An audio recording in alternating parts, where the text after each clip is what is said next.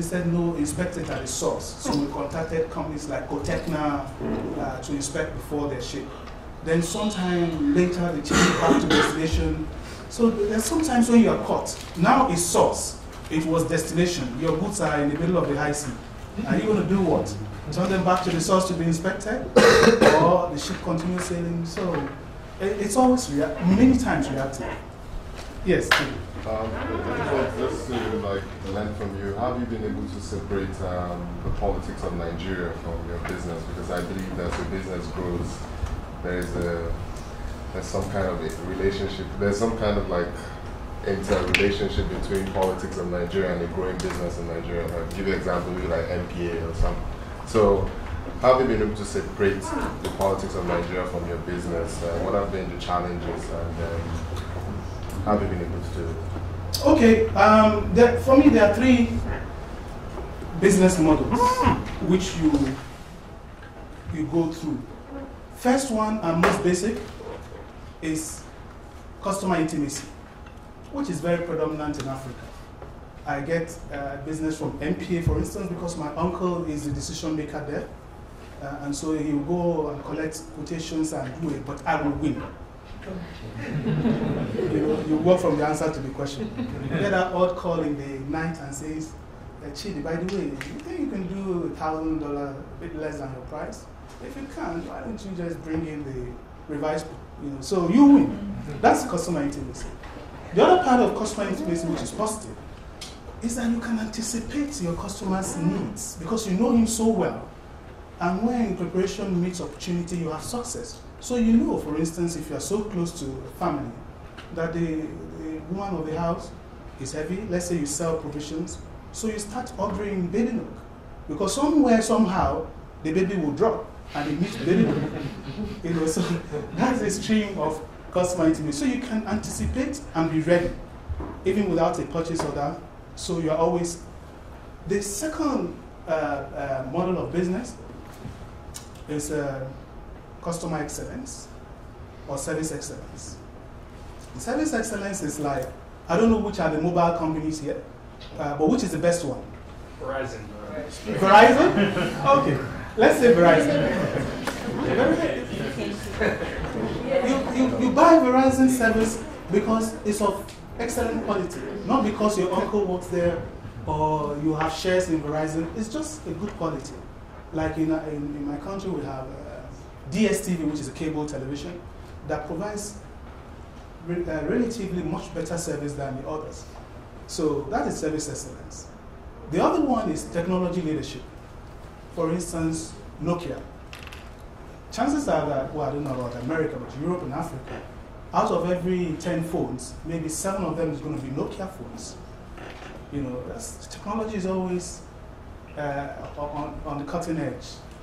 So if you stay at the customer intimacy level and you don't take it beyond that to service excellence or to technology leadership, then you make yourself beholden to politics and who is in power and how you can contribute to campaign. It's a vicious cycle because now if you contribute $2, somebody is contributing $2 million and $20 million, your $2 is really not going to buy you any favor. So you have to contribute a considerable amount. But that's also a big amount of your profit. So we decided it's not a worthwhile thing to do. Yes? I wonder whether you could elaborate a bit on if and if so, how it changed the way you do your business with having the private equity investing board. Good. Remember, we're looking not just at the money, but we're also looking at what are the intangible benefits which we're going to get. With this third equity partner, which is Oris, we immediately saw benefits because they have invested in a technology company in South Africa called Sandbox. So Sandbox is into raised flooring, cabling, power systems, which is not a forte of ours. So we can very easily partner with Sandbox and bring their solutions to complement. They also have a partnership with a company in Kenya called SST. And SST have unique strengths in some niche areas, which we can partner with them to also offer to especially our telecoms. And we do have a training center, they do have a training center. There are some of the trainings that they do not offer that we offer and vice versa. So we can optimize in terms of the sample or the universal set, and then maximize the training opportunities. In addition to that, on the customer side, they've invested, for instance, in Standard Alliance Insurance. So they recommend us to provide IT services to their customer base. Then they have a lot of knowledge because they've invested in technology companies in many places that they can bring, the one that sits on our board can bring such good best practices and mistakes that they've learned in other investments which they've made, and we can learn from it without making those mistakes to learn. So that was very important for us, rather than just the money. Austin, we've run out of time. Thank you very much. My name is Austin Okere. I am the co-founder and the CEO of the Computer Warehouse Group. The Computer Warehouse Group is a systems integration company in West Africa, probably the largest one. It has 3 subsidiaries in the group. There is a hardware company called CWL Systems, which provides Sun, IBM high-end infrastructure for companies typically in the telecoms, banking, and oil and gas sector. There is also a software company called Expert Edge. Expert Edge is a partner to a global software company called Infosys, where we have put the software in 10 of the 23 banks in Nigeria. And we also have a communications company called DCC Networks, which provides communication predominantly to the same sectors that we have. We have 21 of the 23 banks that is running on our communication infrastructure at DCC. So Computer Warehouse is about a $100 million turnover, annual turnover company. We just finished its IPO and is looking to list on the Nigerian Stock Exchange in 2010, later 2010 or early 2011. And we've just finished teaching the case in the classroom. Can you tell us what's happened since the time of the case? I'll first capture the snapshot of where we were at the end of the case, where there was an offer on the table by a private equity firm that wanted to put in $8 million for 25% of the Computer Warehouse Group that comprised of all these 3 subsidiaries. And the issue was whether we should take that offer or whether we should probably look at other options. And working from the answer back to the question, we actually did not take that offer. We thought that the valuation could be better, and we also felt that the intangible benefits in terms of the experience that the private equity firm would bring was not significantly more than what we already had in terms of the IP in the company and the board of directors. Eventually, we got a second offer from another private equity firm called Orius, and that gave us about twice the amount, which is $16 million for the same 25%. In addition to that, they had invested in IT company in South Africa called Sandbox. They had also invested in another IT company in Kenya called SST. And so we had opportunity to complement our offering with those 2 companies. They also introduced us to a lot of customers that are not in the IT sector that they had invested in, where we were picking up businesses from there. And I see also that their nominee on our board of directors is very vast in terms of business experience in our region, and especially in IT. So I think it's been good from that point of view.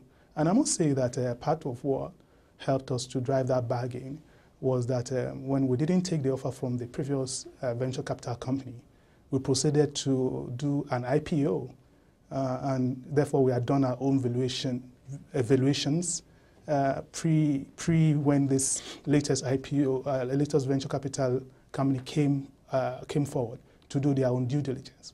So there was a basis for us to question their numbers and agree a compromise, which is why we got a better value. Have you been able to continue your very high growth rate? For some curious reason, we have. 2008 was our record year. Our fiscal year runs from January to December. So in 2008, we did the highest turnover and profit in our group. We ended with a turnover of about 13 billion, which is roughly $100 million, and a profit of 722 million naira before taxes and 650 after taxes. What is significant is that in 2009, we seem to be doing much better than our record year of 2008, because by July in 2009, we've done a profit after tax of 810, given that the whole of 2008, January to December, we did 650 after tax. It's a phenomenal growth over 2008, which was a record year. So that is very interesting for us. So you haven't been negatively affected by the financial crisis? That will not be exactly correct, because we're seeing a lag in the booking numbers. In terms of the bookings that we've already done that we're invoicing, we're seeing a lot of growth in terms of the accounting. Can I stop you? So what we need there is for you to say, just so I know what question you're answering, so the XYZ economy has affected us in such a way. Okay. Take that one over again. Yeah. Sorry. So I wanted to ask about the financial crisis. Okay. We've seen a change in the macro situation in Nigeria. The global meltdown has affected Nigeria, especially in the area of margin facilities, where people borrowed money to buy shares on the stock exchange, and the shares have lost value. So the stock exchange has dropped in valuation. We've also seen crisis in the banking sector, because they gave out these loans and now they have to provide for the losses.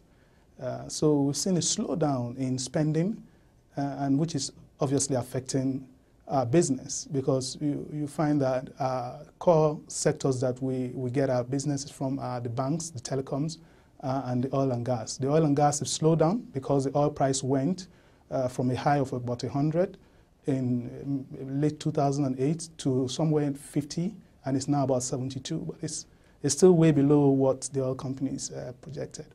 So our businesses that are coming from there slow down. We've also seen a slowdown from the banks, which are sitting with big provisions for losses that they have to make. But the growth area in the telecom is still very strong. In spite of that, we've seen accounting profits at a record level. 2008 was a record profit for us at whole year, January to December. We've done a profit after tax of 650 million naira. In 2009, January to July, which is about 7 months into the year, we've seen profit after tax of 810 million, which is much more than what we did for the whole year last year, 2008. So if we project that forward, I think we'll be sitting with over ₦1 billion profit as compared to 650 at the end of December last year. So it's been significant growth. I suspect that it's going to slow down in 2010, because the bookings are slowing down. We can see a lag in the bookings. And as the company has grown, have you been able to maintain the entrepreneurial culture? Yes, we have, but with considerable difficulty. And that is to be expected. Because for a small company, the face time with each division head instills and consolidates the entrepreneurial spirit. The less face time, the more removed the leadership is from the body of the company. As we grow and grow very fast, it's becoming more difficult to take our people through the entrepreneurial cycle and acculturize them into that cycle. Nonetheless, we still try to have what we call leadership forum meetings once a month, and we have levels of leadership. I can see immediately 3 levels to help with succession. So the original founders is one level, then underneath is those that we've worked with for 10 years and above, Then the third layer of those who've been with us for 5 years and above. And admission into the leadership forum is not just by the number of years you've spent, that being a criteria, but of course, promise that you show as a leadership potential. And what are the greatest risks you see for your business right now? There are two major risks that I see if I talk about the micro level in the business itself. It's difficult to simulate hunger. And so I see that as we're increasingly becoming successful, the hunger pangs are slowing down, and that is a source of worry to me. We're beginning to behave like a prosperous company. We're not minding the details in terms of efficiency and cost effectiveness as much as we used to do. We have also seen a death of human capital, because obviously the education system is also not kept up with the foreign direct investments and the needs of qualified graduates. As I speak to you, the universities are on strike, and they've been on strike for 3 months. They resume and then take their exams, so it's like just learning by rote instead of opportunity to slowly develop. So these are the two on the micro level. On the macro level, obviously, policy inconsistencies. Policies must change, but they must be fairly debated to see the impact and give businesses given enough time to mitigate before the change announcement is made. I also see the exchange rate fluctuation, which makes it difficult to plan. I mean, we went from a naira to dollar of 120 to 150. So those are the real challenges that we face, apart from the infrastructural shortages. And overall, do you see the business climate improving, deteriorating, or staying about the same? I think we've seen the worst. We've seen a situation where 5 bank managing directors have been sacked, along with their executive directors by the governor of the central bank for gross, will I say, infractions. And that has brought up a more awareness of the banks to make adequate provision. It's important that when a bank issues a statement of